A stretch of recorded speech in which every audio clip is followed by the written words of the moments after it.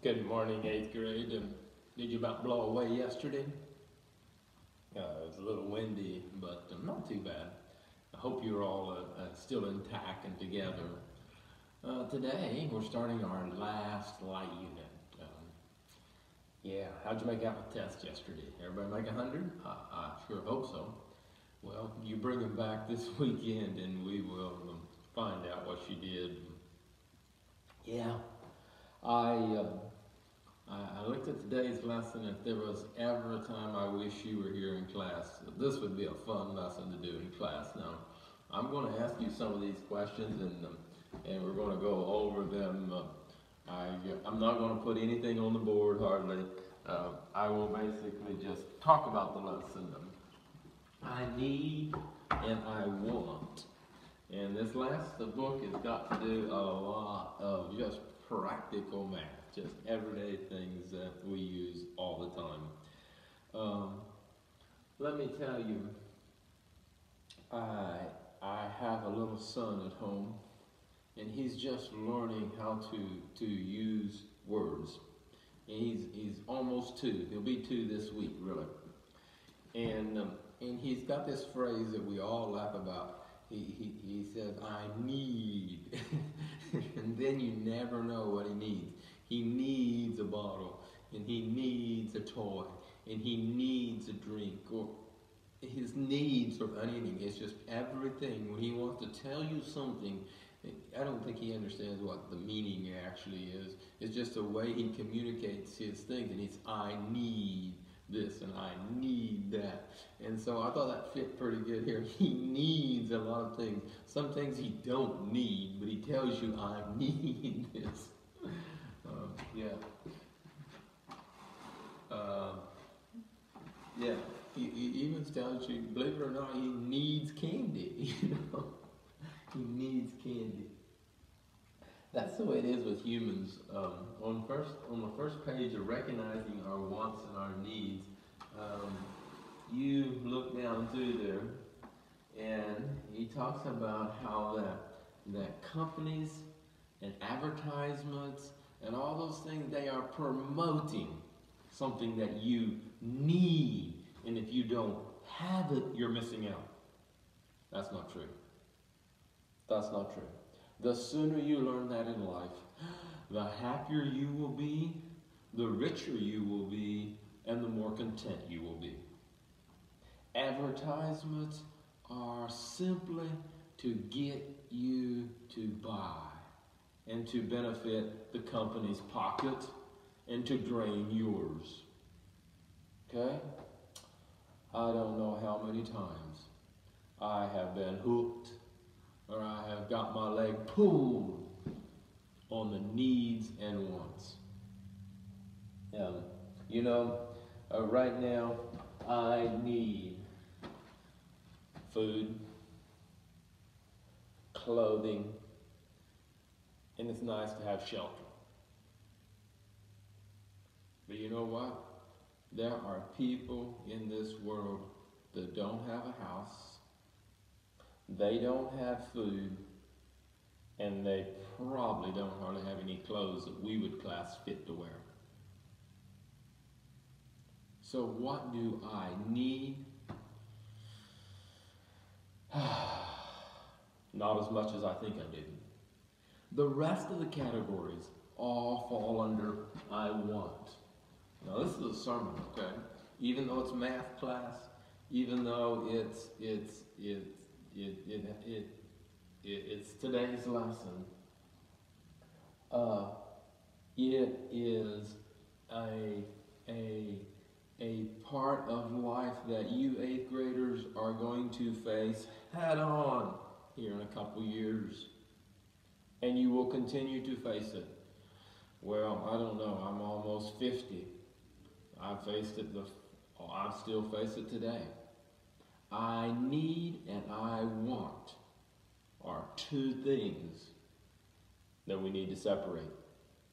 And remember, most of those things I want in the world we live in.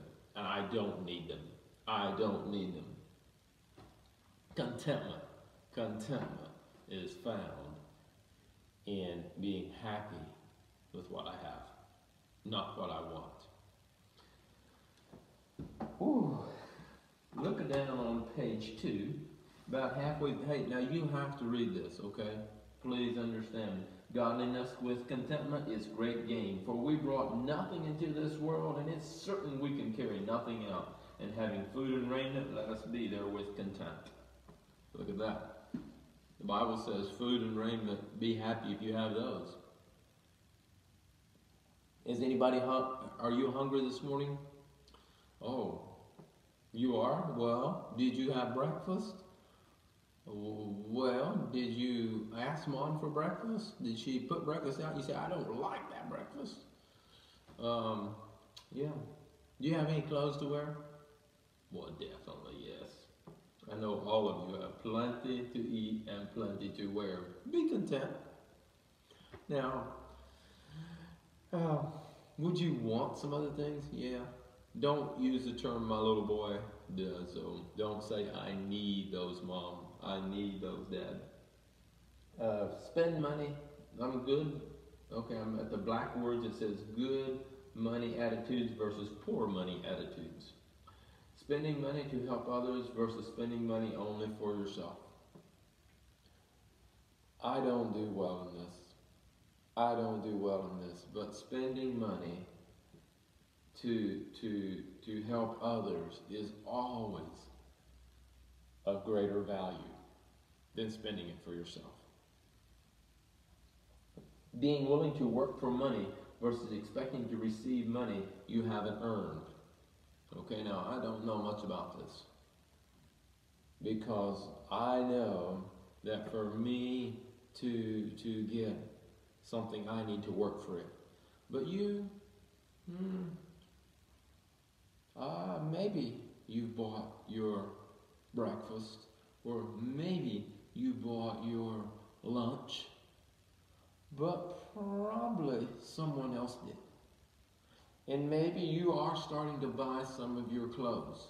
Oh, great if you are. I'm glad your mom and dads are making you. I bet at least some of your clothes and dresses and shirts and pants and shoes and stuff, someone else has bought, I'm guessing.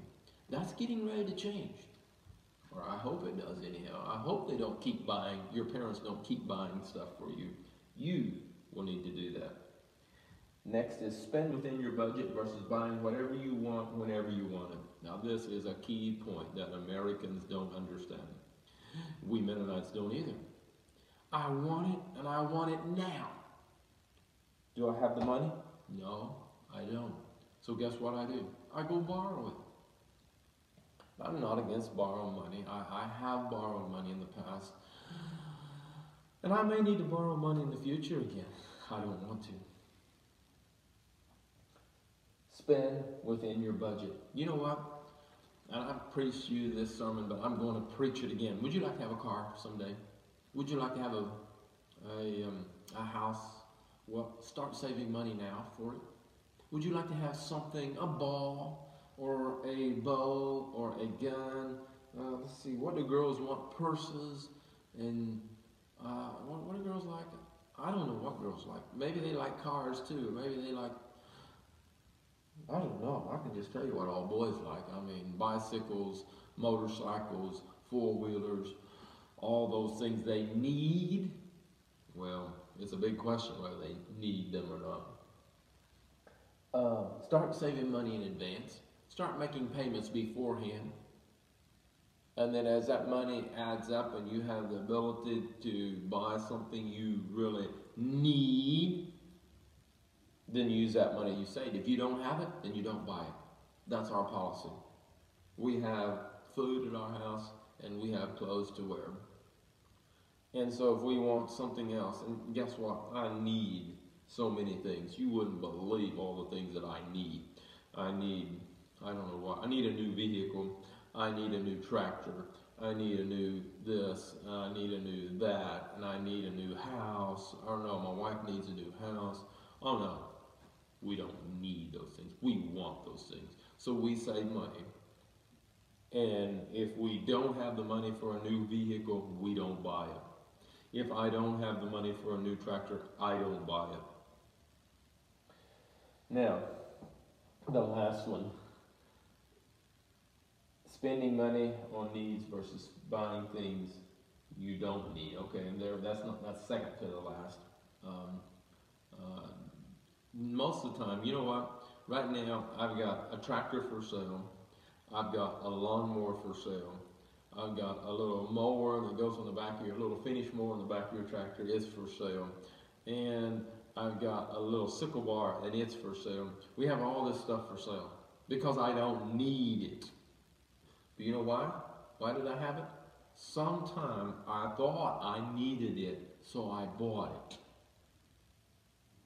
And now I figured out, I don't need it. Duh. If I would have thought about that back there, today, I wouldn't have to have it for sale. Make sense? Sure. Knowing money won't make you happy versus believing you can't be happy without it. I thought that I couldn't be happy without this lawnmower or without this. That was my wife. There we go. My wife needed that lawnmower to mow the yard. You know, for me, I could have brush hogged it. I got a brush hog, that would have worked. Or maybe we had some calves, we could turn the calves out in. That would have been eat better yet. It ate the grass and then it kept the yard mowed. I mean, excellent idea. They would have gotten the flower beds though, maybe. I don't know what all. My wife didn't think it was a good idea. So on second thought, maybe we needed a lawnmower. And the next one is, you know, that tractor. I didn't need that tractor. I thought I did, so I bought it. But now today I don't need it. That sickle bar, yeah, I don't need that either. You get the point? Buying and believing that it will make you happy, and none of those things made us happy. So now we're selling them. Yeah, the difference between needs and wants is simply an attitude. Now, that's about all for that sermon. Turn the page. Circle the answer in the sentence ending with fits how you would respond. Okay, answers are going to vary here. Okay, so we start number one. Your coat was new last year and fits you well. But when a school friend walks in your classroom wearing a coat you saw at the store and really liked it, you do one, A, B, C. You do that exercise. Don't tell me your answers, okay? Please don't tell me answers. You just circle the ones, you do all 5 of them, and then you turn the page. And you look at the next page, and then, now please don't look at your answers. Don't look at the next page until you do these 5. And then it says, look at your answers. How well do you recognize your needs and wants? Okay, try to be a little realistic here. Try to do the way you would want to do, okay? And so there's no bad score, there's no right or wrong, and you check out then to see which one you did. Now number 6 is where your work is actually going to start. Okay, the first part is just for fun, and there's no right or wrong. Number 6, you will choose whether he had a good attitude or a poor attitude. So you read those questions. Numbers 9 has got a little bit, answers again will vary. I guess number 8 would do the same thing. Will you respond with a smile or a good attitude? How will you do that? And you give me some good answers. We will check those. Don't skip out. Number 10 and 11 again are pretty easy. This is not a hard lesson, okay? This is a fun lesson, and so it's just a practical life. And if you were here, I would love to have another 15-minute discussion with you of what your needs and wants, how to spend money, how not to. Let me tell you, I got one more little bit of advice. This little bit of advice is not good advice for most 8th graders. Don't like this advice. They don't like them.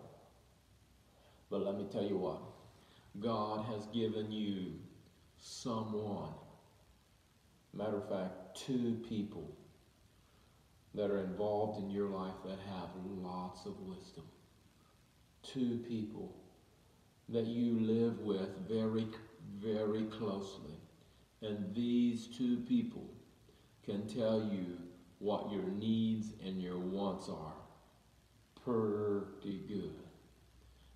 And what they tell you is what you need to learn from them. You need to listen to them. Have you figured out who these two people are? Yeah, you're right. One's a man and the other's a woman. You're right. You're right.